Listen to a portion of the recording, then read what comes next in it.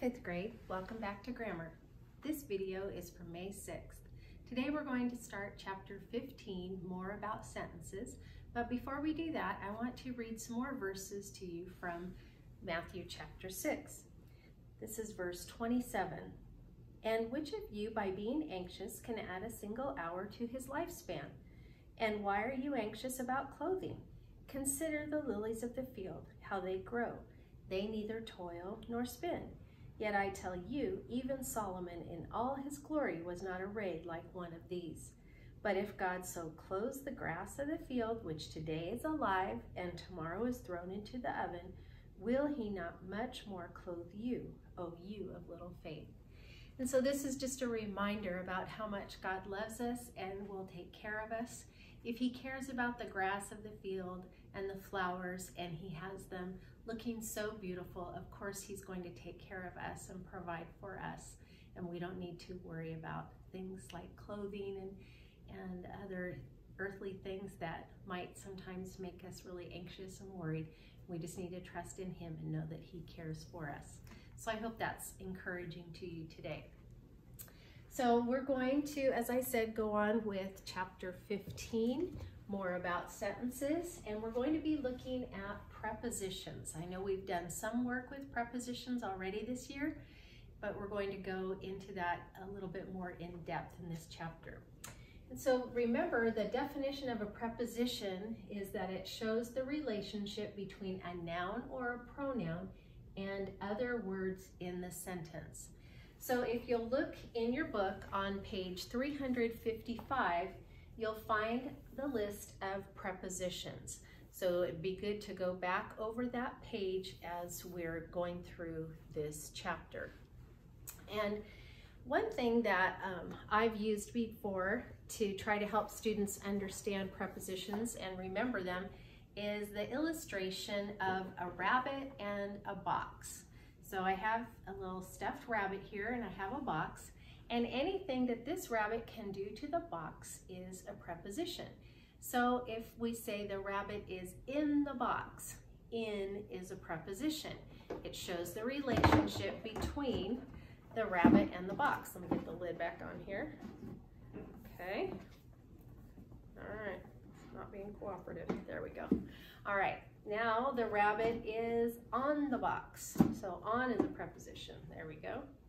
The rabbit is beside the box. Beside is a preposition. The rabbit is under the box. Under is a preposition. The rabbit is near the box. So you understand, you get the idea. So those words are showing relationship between the rabbit and the box.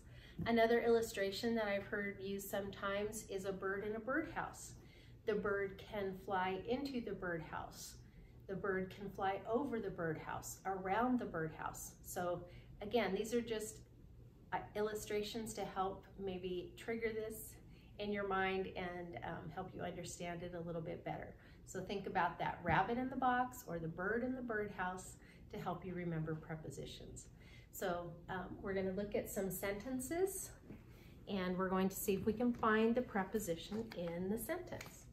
So number one, the Pharos was a tall lighthouse in Egypt. Let me grab my marker. Sorry. All right, what's the preposition here? In, right.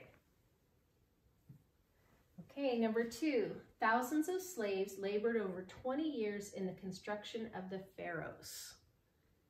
Okay, there's 4 here. Do you see them all? Right. Of, over, in, and of again.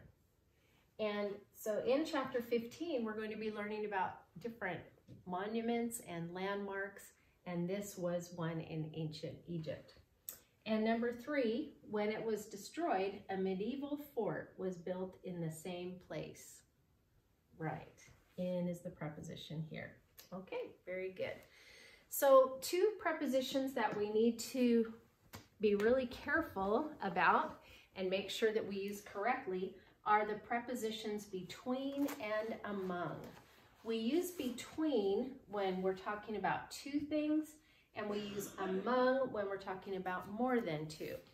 So for example, I could say, I am deciding between a chocolate milkshake and a strawberry milkshake. Am I making you hungry? Sorry. So that would be a correct way to use between, because we're talking about two things. We're deciding between a chocolate milkshake and a strawberry milkshake. I think I would pick the strawberry if I was choosing. All right, and then for among, I could say, Jessie is deciding between a chocolate milkshake, an ice cream cone, and an ice cream sundae. Now, I didn't read that correctly. Did you catch it? I should have said among instead of between, right? Okay, let me try it the right way. Jessie is deciding among a chocolate milkshake, an ice cream cone, and an ice cream sundae. Wow, that would be a tough choice. All of those sound really good. So we use among when it's more than two. We use between when it's two. So now we're going to check the cumulative review that you did last time, and then we'll go on with today's workbook pages.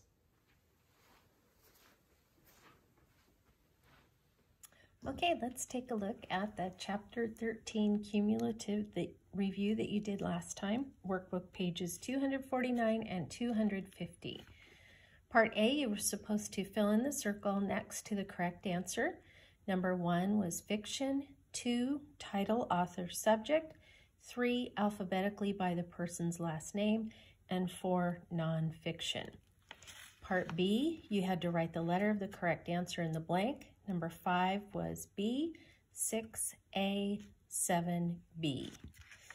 And then part C, you had to replace the underlined words with a possessive pronoun. Number 8, their. Number 9, ours. 10, hers. And then for number 11, either his, her, or its would have fit in that sentence. So any one of those would have been correct. And then part D, you had to underline the reflexive pronoun that correctly completes each sentence. Number 12, itself. 13, ourselves. 14, yourselves. 15, himself. 16, herself. And 17, ourselves. Go ahead and pause the video if you need to go back or rewind and look at any of these for a little bit longer. Take your time. That's perfectly fine.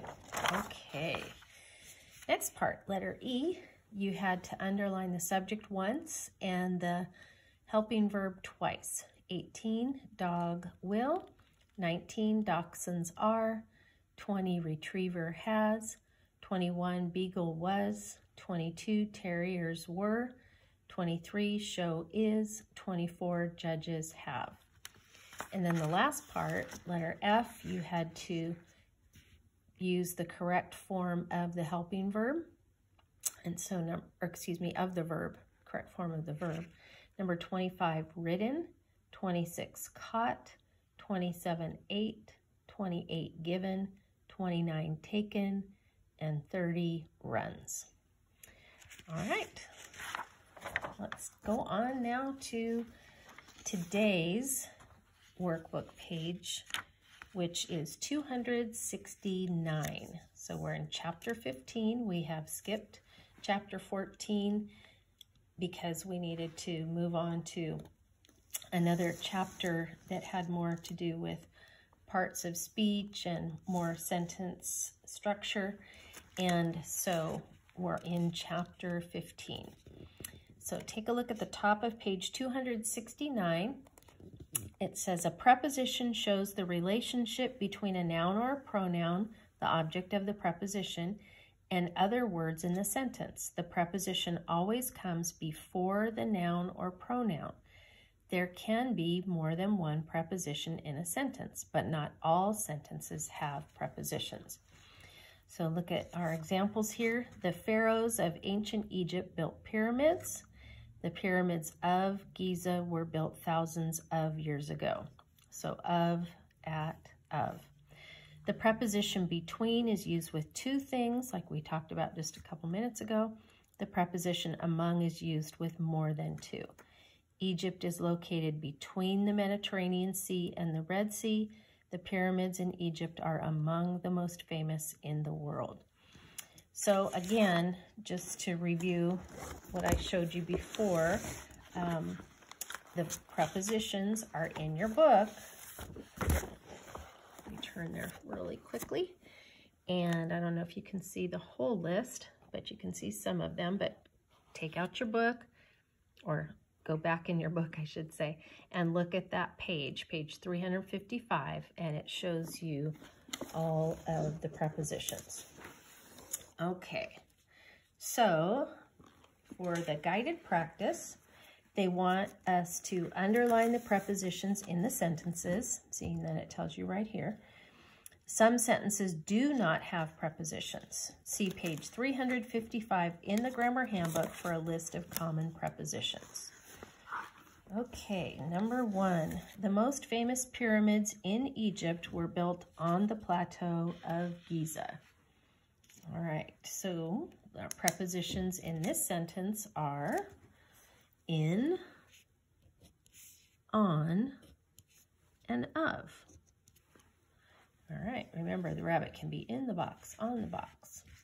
Number 2, rabbit can't be of the box, so it doesn't work for all of them, but it works for a lot of them. Number 2, there are 3 pyramids and a large statue called the Sphinx. Do you see any prepositions in that sentence? No, you're right, there aren't any. Okay, let's move on. Number 3, the Sphinx has the head of a man on the body of a lion. Do you see them? Yep, here we go. Of, on, of. Number 4, Khufu built the Great Pyramid around 2560 BC. So do you see anything there? Around, you're right. Number 5, it was the tallest structure for more than 2,000 years. Okay, good. 4 is the preposition. Number 6, a tall lighthouse called the Pharos was built in Alexandria. In, we have the preposition in, don't we? Okay. Number 7, after the fall of the Pharos, the Great Pyramid was the tallest building once again. Okay, we have the preposition after and of. Number 8, however, the Great Pyramid was 30 feet shorter than the Pharos. Any prepositions there? Nope, you're right. Number 9, the Great Pyramid remained the tallest building until AD 1880. Yes, until.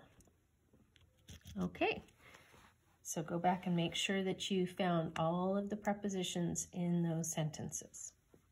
Next, they want you to write prepositions from the word bank to complete the sentence, and it says to use each preposition once. So we can only use each one time. Number 10, the pyramids in Egypt were built blank 2700 BC and 1700 BC. So would we say after, among, between, in, or of? Right, between. We're talking about 2 dates. It happened between these years.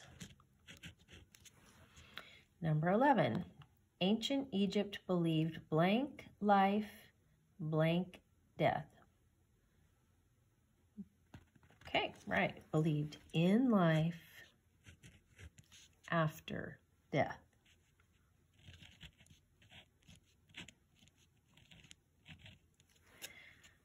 Number 12, the Pharaoh was buried blank his many treasures. Yes, among. So he had all these treasures around him when he was buried. 13, the pyramid was the Pharaoh's palace, blank the afterlife. We only have one word left, right? Of. Okay, so as Christians, we believe in life after death too, don't we? But we know that we'll spend that part of our lives, or after our death, we'll spend that in eternity with Jesus.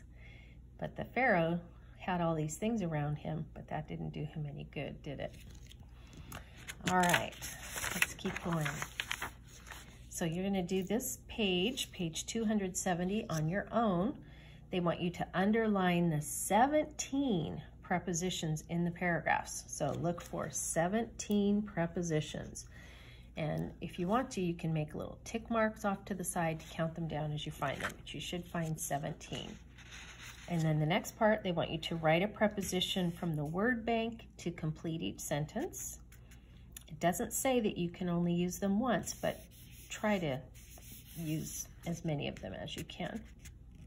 And then the next part, fill in the circle next to the sentence that is written correctly. So read them carefully and choose between the words between and among. And then the last part, apply and write a sentence telling the location of an item in your house by using the preposition between. All right, go ahead and finish up page 270, and then we'll check it next time.